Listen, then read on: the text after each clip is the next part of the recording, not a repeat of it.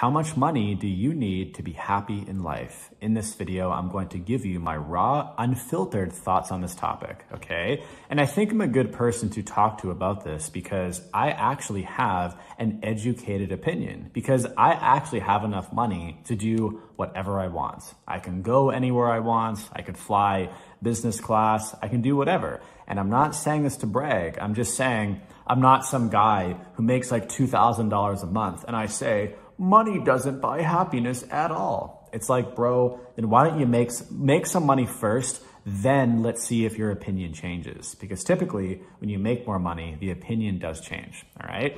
So the short answer here is it really depends on you. It depends on the exact life that you want to have. Because let's say you're really into skydiving. Like for some reason, skydiving really gets you high, right?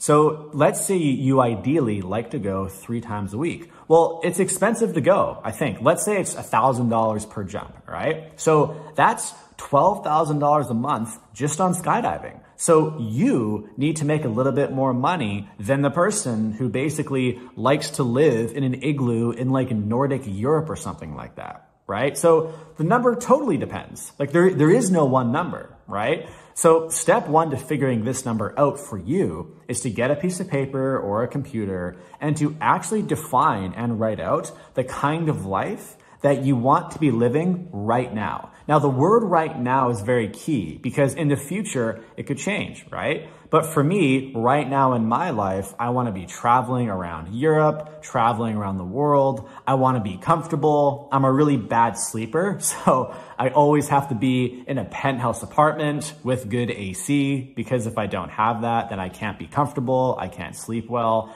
So for me, I need more money than the average person when it comes to rent. Next month, I'm paying $10,000 in rent that month, right? Because that's what I need. I know my own sensitivities. I want to be present. I want to be aware. I don't just want to travel Europe. I want to travel Europe and be comfortable. Do you see where I'm going with this? You have to figure out the exact life that you want to live, okay? And, you know, for most people who I talk to, right, they kind of want that life. Traveling, maybe not in the penthouse, but traveling, be free, just do what I want, right? If you're currently making not enough money to do that online, then that is a huge problem and it should keep you up awake in bed at night. Because this whole thing of like knowing what you want to do and then not at least pursuing it or not doing it, that's the thing that breeds poisonous regret when you're older. I know when I'm 90 years old, I can look back on how I'm living my life right now and be like, dude, that was really good. You know, maybe it's not perfect, but like you're getting an A, maybe not an A+, but you're definitely getting an A. Like you're doing this the right way.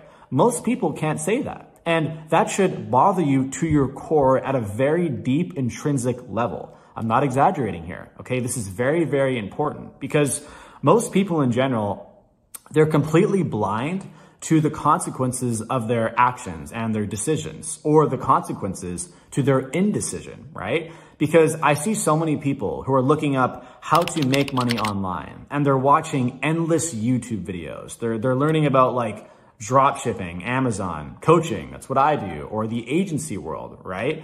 And it's like, you just have to pick one and go with that thing, but you're wasting time. Because we're all going to die one day, and time is the most valuable asset that any of us have. Because right now, this video has been almost 4 minutes long. I am 4 minutes closer to my death. I don't know when death is. It could be today. I could go outside on my way to the gym, which is where I'm going, hit by a car, dead. Maybe, I don't know. Maybe it's going to be a week or a year or 10 years or maybe 60 years. I don't know. But that's the point. We don't know when we're going to die, but we do know we are going to die, which means we have to value our time because it's the only resource that we can't get back. Okay. Anyways, bit of a rant there. But when it comes to the amount of money that I need to support the lifestyle that I want to have, because I know the lifestyle that I want to have, okay, it's roughly 20,000 Canadian dollars a month, right? Because yeah, rent for me is super expensive, okay? And yeah, I mean, I don't really spend more than like, I don't know, $3,000 a month on like food and health supplements, another thing that I value, right? And then there's coaching. There's like, business coaching, life coaching, fitness coaching. That's enough to cover that. So that's it.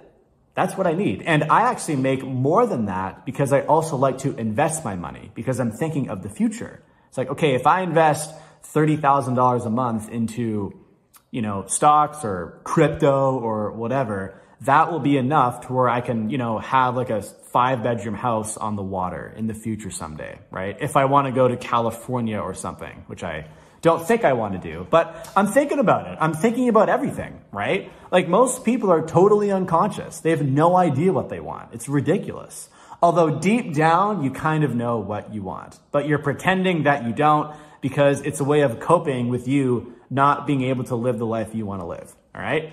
So I don't think I want to rant too much more here, but in terms of how much money do you need to be happy, you first have to define your life, define the costs associated with living the life you want to live, like tally it up. It's like, okay, travel, $4,000 a year, rent, food, health supplements, coaching, whatever, Netflix, bro, whatever it is. Whatever, man, it's up to you, but get the number. And then you're like, okay, this is the number.